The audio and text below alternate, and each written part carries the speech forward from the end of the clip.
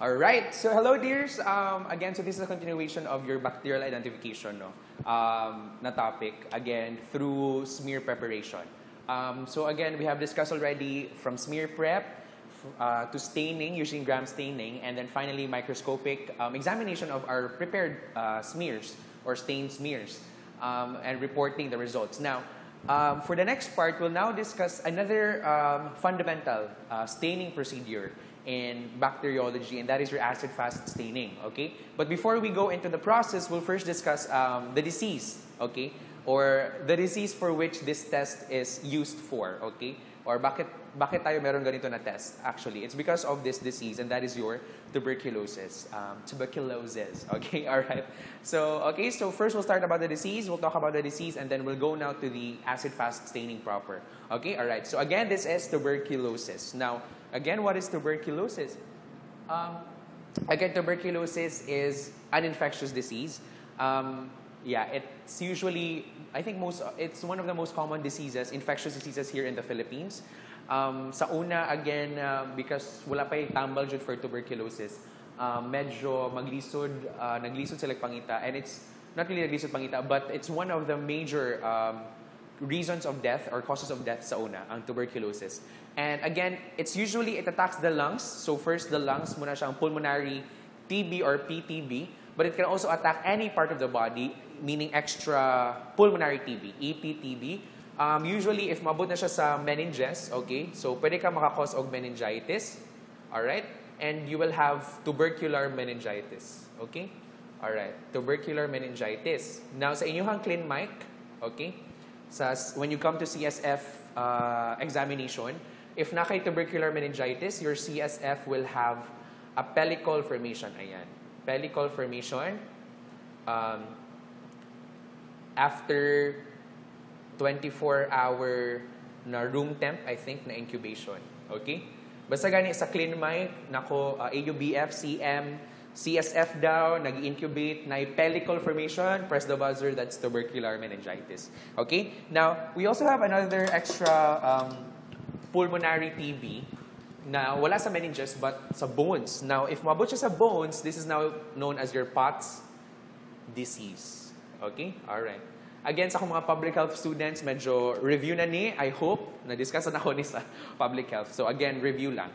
But for mga bago, then, okay. So, please remember. Again, if mabot siya sa meninges, makakause meningitis, tubercular meningitis, pellicle formation sa CSF after 24-hour room temp incubation, and you have POTS disease if ang TB maabot na siya sa bones. Okay, alright. Usually sa spine, or other bones. Alright, so again, that's TB, infectious disease siya.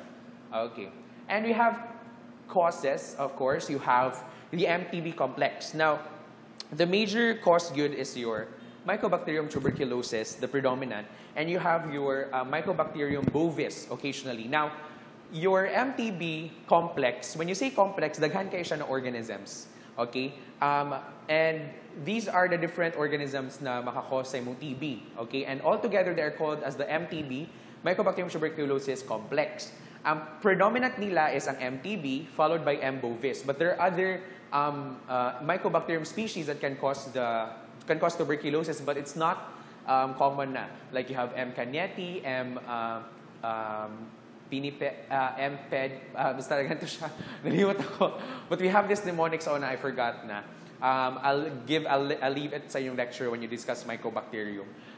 Yeah, but again, when you say complex, daghan kayo siyang organisms. Okay? But ang predominant yun na nakakause mo TB is, of course, wala ng iba, MTB. And ang second is M. bovis. Now, for M. bovis, when you say M. bovis, when you say bovis, gikan siya og cow, usually.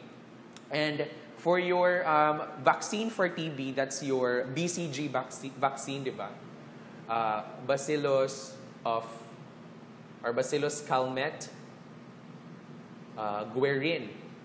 Okay? Now, ang ginagamit nila na I think attenuated ba na strain of Mycobacterium is M. bovis. Okay? So, ang M. bovis ang ilang ginagamit ani for the BCG vaccine. BCG, sa meaning sa BCG, Bacillus calmette guerin. Okay? And unsa na Mycobacterium ang ginagamit for the BCG vaccine? M. bovis. Okay. Alright. So, but again, if ang question is, what's the predominant cause of tuberculosis? Then it's MTB. Okay. All right. So again, they're also known as the tubercle bacilli because they produce tubercles in the lungs, mga characteristic lesions in the lungs, tubercles. Okay? All right. That's again MTB. Okay. All right. Okay, so again, we have the different types of causes. Ato na i-differentiate ang duha. You have the Mycobacterium tuberculosis versus Mycobacterium bovis. Again, MTB is known as your Cox. Ay, bastos. Hindi siya Cox bacillus. It's Cox bacillus. Okay, so just look at the differences nila. As you can see, they're both obligate aerobe. When you say obligate aerobe, again, they require, obligate, kailangan dyan sila oxygen. Kaya if wala, mamatay sila. They're slow growing on LJ medium. Of course, your MTB or your Mycobacterium species, they are really slow growers. Okay? But na may MTBs, na may mga Mycobacterium species na rapid growers, but generally, they take days, okay, to grow. So muna, usually dili mo opt sa mo if MTB, we do not opt for culture if mo diagnose tag TB because again, it will take time. Mamatay na ang imuhang patient, wala pa nito boy mong kagaw, di ba? So muna mag-opt gyud ta og direct sputum smear microscopy or DSSM og X-ray ba. Okay? So, dili kayo mag-culture. Okay? Alright. So, please take note lang of the difference. Niacin and basta gani, duha ka Ed. Niacin, nitrate reduction positive. Nya Mycobacterium species, it's press the buzzer, MTB, yun na siya. Kay negative na ang M. bovis, ana. Basta niacin, niacin. Example, case study daw. Niacin, nitrate reduction positive. Kana silang duha. Kung kana gani ang duha positive, press the buzzer, then it's most likely MTB. Alright. But if negative, daghang other organisms. Okay? So you have M. bovis. Catalase neg ang MTB and it's resistant to thiophene 2 carboxylic acid. Whereas ang imong M. bovis, it's catalase positive and thiophene 2 carboxylic acid susceptible or sensitive. Okay? So again, these are the major causes lang and differences. Okay? Alright. So please take note lang, MTB gyud, niacin positive, nitrate reduction positive. Kanang duha ka N, positive gani, then it's first organism mo sa imong mind, it could be MTB. Okay? Alright. Ayan. Next, we now go to the general characteristics of tubercle bacilli. It's about curved rod, again, so it's a bacilli by the name itself. It measures about 0.2 to 0.6 micron and 1 to 4 micra in length. So medyo gamay lang siya. Alright? Jutes. Okay, charot. Highly resistant to drying. That is why dali kayo siya maka-infect because, di ba, in the Philippines, common pong kaayo ng mangdura or spit. Ay, spit or swallow. Charot, basta. Mahal kang aga. Okay, spit, di ba, mo spit sa road. So, example, if the sputum contains tubercle bacilli, so it's resistant to drying. So, as mo drying gani or mas muuga ang sputum, viable gyapon imong tubercle bacilli. Meaning, ano pa dyan sila? Kaya pa sila maka-infect. Right? Okay, so because it's highly resistant to drying, and when protected from sunlight, if di sila ma-expose to sunlight, putrefying meaning padulong na og kauga, like me, charot, padulong na pagkauga na sputum for weeks. Kung protected siya from sunlight, viable ra gyapon siya. And again, can remain viable in dried sputum. Kada na yung, like example na sa luwa, sa road, sputum for 6 to 8 months. See, that's why it's really highly infectious. Okay? Alright. And droplets of dried sputum in air may be infectious for 8 to 10 days. As you can see, medyo layo kaayahang mga, period of infectivity. Like, taas kaayahang infectivity ng mga days or months. That's why it's really highly infectious. Munang daghang pwedeng makakuha. Okay? Alright. Okay, so modes of killing the bacilli. First one is, of course, direct sunlight. We have to prolong lang the exposure within 2 hours if gika culture. Okay? Direct sunlight. In sputum, di ba, kailangan lang kag 20 to 30 hours na exposure. If sputum. Okay, so medyo mga hapot po 2 days, mga 1 kapin a day. Alright? 5% phenol, difficult to disinfect in sputum, so it require 24 hours gyapon exposure. Pasteurization or autoclaving, of course, ato ang gold standard, ato ang Lodi cakes nato sa sterilization is, of course, your autoclaving. Easily killed by moist heat within 10 minutes. Okay. Alright. So that's the modes of killing. As you can see, medyo common denominator nila, samot na if dili sterilization, like autoclaving, you have to prolong the exposure. Okay? Because again, that would ensure na ang contact time within your disinfectant, example, sunlight or phenol, mas taas. Okay? That would ensure na mamatay gud ang imuhang bacilli. Okay? Alright. Now we go now to transmission. So how is it transmitted? Okay, so it's of course person to person via airborne. Okay, so airborne transmission in a confined environment. So ang MTB makuha na daw siya if the patient is active, meaning naagay bacilli sa iyang lungs, padayon iyang infection. Okay, and the TB patient kana muubo siya, mo expel siya og mga droplets, and within those droplets na dito ang bacilli, 1 to 3 bacilli in less than 5 micrometer na droplet nuclei. So ang droplet nuclei nimo less than 5 micrometer, and each droplet nuclei may contain 1 to 3 bacilli. And then of course, if duol ra ka, dapat duol man siya, di ba? Dapat duol pag mulagpot ang droplet nuclei nimo, ma-inhale nimo, of course, diretso na siya sa lungs, and boom! Bang! Boom! Parang neneng B, charot. Boom!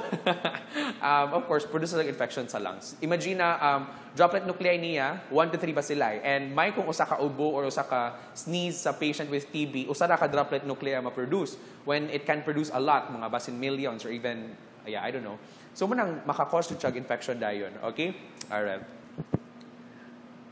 Okay, so here is example: coughing, sneezing, singing, wow, talking, and aerosols. So these are example of droplet nuclei. Usually, di ba, I think muna po yung mode of transmission sa COVID-19, but there have been reports daw na airborne na siya, I don't know. But again, that's droplet nuclei. So these activities or these activities can produce these droplet nuclei. So coughing, sneezing, singing. When I was studying this sa third year pa lang, like ako si Sir Jemu, ang nag-teach man ako, singing? And then, I love singing. Paano na yan? Char, joke lang. So, apili ang singing. Na-shock po ko. Okay, yeah, makaproduce din siya droplet nuclei. Or mga droplets, rather. Okay? Alright. Okay. Now, we go na to the numbers. This is, I think, dili na niya siya updated. This was 2017 pa siguro. Atong kami pa nag-third year. Kaya mo pa rin akong handout atong nagtuon ko. But, yeah, as you can see, I think na-increase na niya siya. But, whatever is the number, you can really say na TB is one of the major public health concerns nato. And one of the major infectious diseases po affecting the world, okay, and especially the Philippines. So, it is both an honor and a responsibility to, charot lang, Miss Universe, charot. But again, yeah, TB kills so many every day and infects also every day. But good thing na natay tambalaan na, and we just have to follow the medication course. Dili gyud ta mag-skip, okay? All right. Huwag tayo mag-skip to site. Ayan, in the words of Dean Rodriguez. I miss. Huwag niyo i-skip to site yan. Huwag niyo i-skip to site. Okay, all right. Okay, so again, those are the numbers. Okay. But again, I think dili na siya updated. All right. So if you want to read more, then you can read sa WHO siguro. Okay. And in the Philippines, again, as you can see, 9th siya among the 22 high-burden countries. 4th, and 8th siya with MDR-TB, meaning multi-drug resistant, and 6th siya in mortality and morbidity. So again, I think dili na siya updated, but generally, appeal good ang TB sa mga top 10. One of the top 10 na mga diseases that may cause death and harm in the people of the Philippines. Yes naman. Okay? Alright. Okay, now we go now to your different types of drug-resistant TB. Now, drug-resistant TB, because again of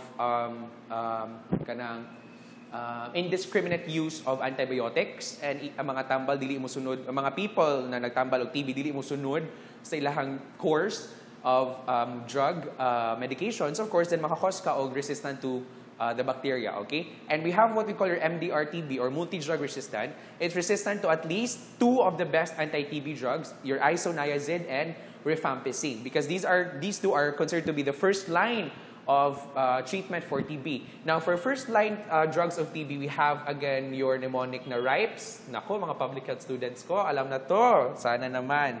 You have RIPES. Of course, R stands for rifampicin. I stands for isoniazid. P stands for pyrazinamide. Zinamide. E stands for erythromycin, pyrazinamide, erythromycin, and S stands for streptomycin. Okay? Alright, so it's RIPES. Muna siya ang first line, meaning these are the antibiotics na unang choice. O, diba? Sana all first choice. Char. First choice against TB. So you have RIPES, rifampicin, isoniazid, pyrazinamide, erythromycin, and streptomycin. But if the question is, what is the first drug? What is the first drug that was discovered to cure TB? The answer is streptomycin. Okay, the first drug discovered against TB. Okay, first drug discovered against TB, streptomycin. But first line antibiotics against TB, you have ribes. Okay, all right. Nako, public health students ko, sinasabi ko sa inyo. All right, dapat lang na-remember to. Okay, so again, ribes, do not forget. All right, so again, that's MDR TB. Resistant siya to any of the two, or at least two of the best anti-TB drugs, isoniazid and rifampicin. Now, we have the XDR next. XDR TB is extremely na good. Intense na good yung pagka-resistant.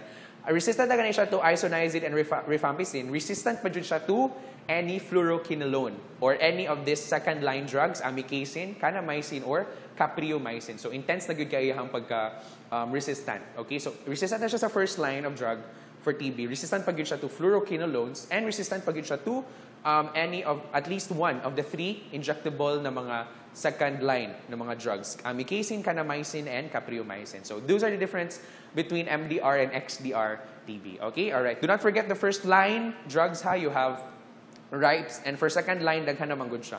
Okay? Mga casein. Alright? Okay. Alright. Now, for diagnosis, of course, number one is, that's what we do.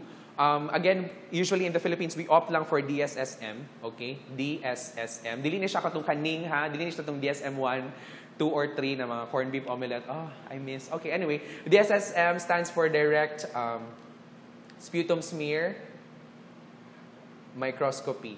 Okay, so kanang if makabantay mo sa inyong internship or kanang sa inyong mga TB dots na TBI Tuldukan, yes, TB dots na mga centers, you have DSSM. So, ang DSSM, if naimongtanan ni mo, Dong, dayon, saan ang DSSM? DSSM te, yes naman, magpabibo ka. DSSM te is direct sputum smear microscopy. Na, wow, ka-bright, good mo. Asa ka nag-skwela? Silimante. Maliit na bagay. Char! Okay. Of course. Kasi yung teacher, joke lang. Okay, alright. So again, DSSM, direct sputum smear microscopy. That's it. We demonstrate it using acid-fast staining. Okay? And number 2 is, of course, culture. Now, for gold standard yun, guys, usually, for gold standard diagnosis of bacteria, any bacteria, usually, ang gold standard yun na is culture. Okay, so for MTB, it's no different. Ang gold standard yun for diagnosis of TB is culture. But then, we don't do that because, again, it takes so much time para mutubo siya. And again, wala pa nitubo yung kagaw, namatay na yung patient. Right? So, munang buopta aning acid-fast bacilli na sample. DSSM. Okay? Alright. You have another one, skin test, tuberculin skin test. Usually, i-test ng imuhang reaction to the antigen. Okay? Sa skin. So, na ay mga induration. Wow, yes. I remembered. Oh my God. Induration. Meaning na ay lump or marag butod na mo arise from the injected area sa imong arm usually. And if it's greater than 15 millimeters, and then it's significant. If I'm not mistaken ha, ay medyo mga last year pa din na knowledge na ako. Okay, so again, induration. Okay, that's for skin tests, tuberculin skin test. Yeah, daghan kayong types of skin tests, di ba? If ma-remember nyo sa yung para, mga Mohn test, yes? Mohn. Hala, ang saan ang Mohn test? That's for ascariasis, di ba? Basta daghan na siya mga skin test, usually for mga parasitic diseases or in ani. So for skin test sa TB, you have tuberculin skin test. Pwede po tayo magamit ng mga nucleic acid amplification tests. So very, na gina siya, specific. You have T-cell-based interferon gamma release assay. So these are immuno na mga tests. Usually, i-detect ang immune response ng patient, okay, against TB. And last is, of course, X-ray. Usually, we partner X-ray and DSSM, okay? So, yeah. So, that's for the introduction sa TB. Grabe, dami. Ang taas. Gosh, hindi na ako katabihan. Anyway, for the next video, we'll now talk about the staining proper or the staining procedure and how we determine TB in a sputum sample from a smear preparation, okay? And we employ the use of the staining procedure, acid-fast staining. Okay, that's for the next video. All right?